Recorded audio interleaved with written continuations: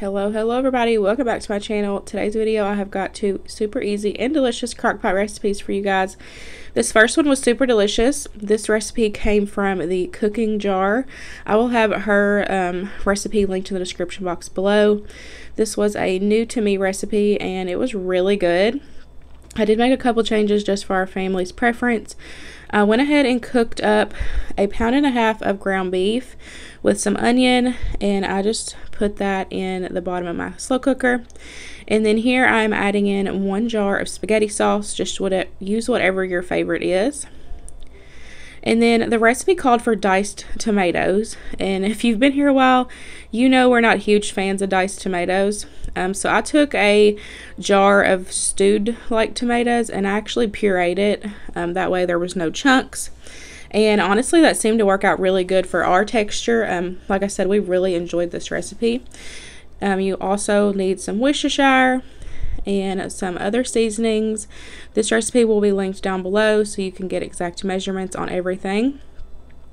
And one of the things I loved about this recipe is because it had spinach in it, and so it kind of hid in this dish.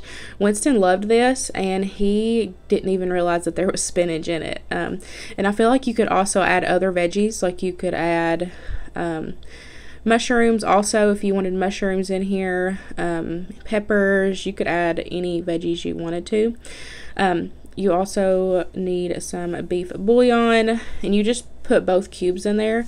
You don't add any other like water or anything. And then you're just going to give that a good stir, pop the lid on, and let that cook as is for a couple hours. And y'all, the house smelled so good.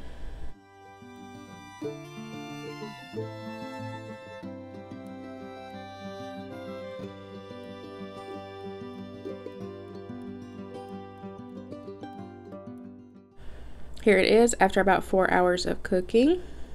And then I just took it. The recipe called for frozen thawed spinach, but I had fresh in the fridge that I needed to use up. It was about to go bad, and so I just used that. And we don't like the tails, so I took the tails off of our spinach and just let that cook down for about 30 minutes while you cook up your pasta. I used penne, but I'm sure you could use any kind that you wanted. You just cook that up according to package directions and then add that into your slow cooker.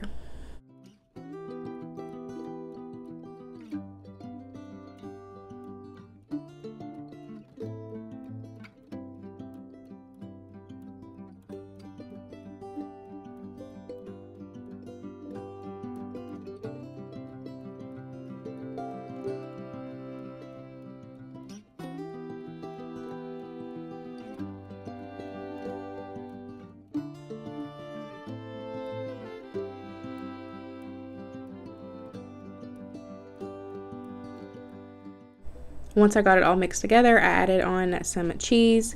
You can mix it in, but I just put it on top so that way you had like a nice crusty, melty, cheesy top whenever you scoop it out. And the recipe did call for like shredded Parmesan, which honestly I wish I had that for this dish, but I just used what I had on hand, and the sprinkle parm and mozzarella worked out perfect. Like I said, this was super delicious. We will definitely make this again, and this is a great way to hide veggies in for your kiddos or adults.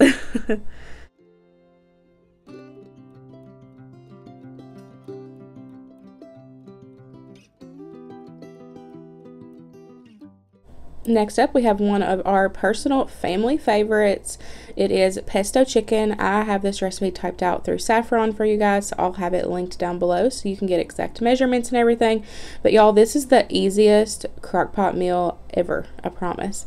So all you're going to need is 5 or 6 boneless, skinless chicken thighs. Just pop those in your slow cooker. And then all you need is a jar of pesto. This one came from Aldi, and I'm going to be honest, I did not care for it. Luke said it was fine, but personal preference, I probably will not buy this again from Aldi. I just did not like it. The flavor was not as good as the, I can't remember the brand I normally get from Kroger. I'll add a screenshot in of that one. But the one from Kroger, I just love it. It has really good flavor, so I'll definitely use that for next time. But I wanted to try something new, and I decided to try the Aldi's pesto, but we did not care for it. But anyways, all you'll do is take that jar of pesto, plop it right on top, smooth it out, and then you'll pop the lid on and cook it for about 3 to 4 hours. That's the best part about cooking boneless, skinless chicken thighs in the slow cooker. Y'all, it only takes like a few hours for them to cook. I didn't even put this on until 3 o'clock in the afternoon, and we ate dinner about 6:30. And here is the chicken once it's all cooked. All you'll do is just shred that up and add that onto your noodles of preference. We love using like the cheese-filled noodles for this recipe. I feel like it just gives it that little creaminess with the inside of the noodles. We really like using the ravioli from Kroger, the frozen ravioli, cheese-filled from Kroger. I picked this up at Aldi to give it a try, and y'all, I honestly didn't like it. I'm just having bad luck with Aldi products, I guess, because I did not care for that either. But to go along with that, I made some easy cheddar bay biscuits, and I'll have that recipe linked down below for you guys. It's a few ingredients, and they are delicious. So for the cheddar bay biscuits, all you'll need is some self-rising flour,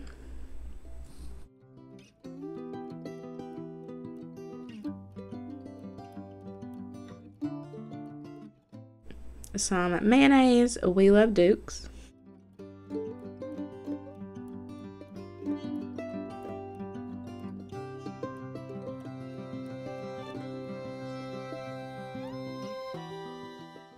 some milk,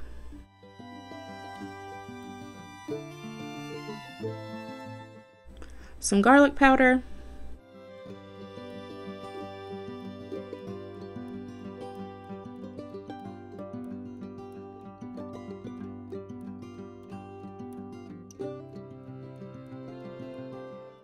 and some cheddar cheese. Just mix that together well and plop those on a greased cookie sheet. It makes about 6 large, or it makes 10 to 12 little ones. This time I did little ones, and y'all, they were so cute and so delicious. So you just bake these in a 350-degree oven for about 8 to 10 minutes until they are nice and golden brown, cooked through, and delicious.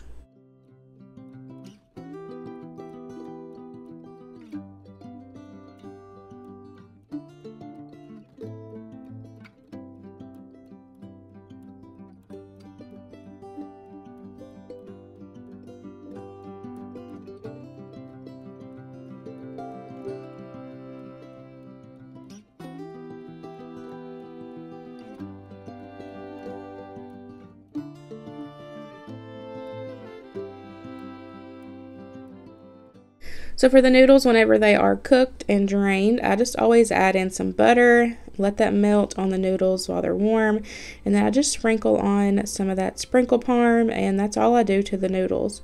And like I said, we didn't care for these Aldi ones, but this is like a tried and true recipe. So next time, I'll just go back to our normal ingredients that I always use.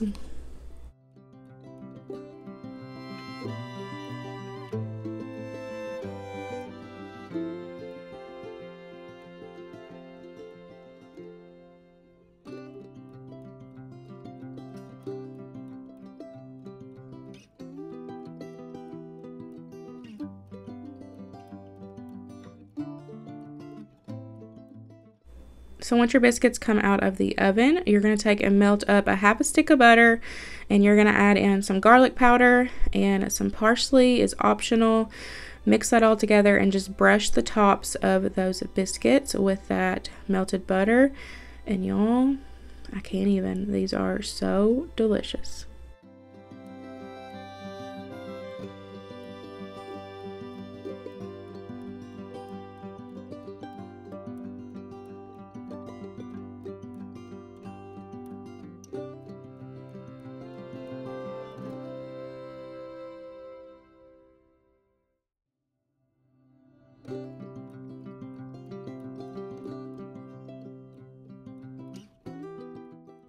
And here is my plate. I've got some of the noodles, the chicken over the top with some Parmesan cheese and 2 of those Cheddar Bay biscuits.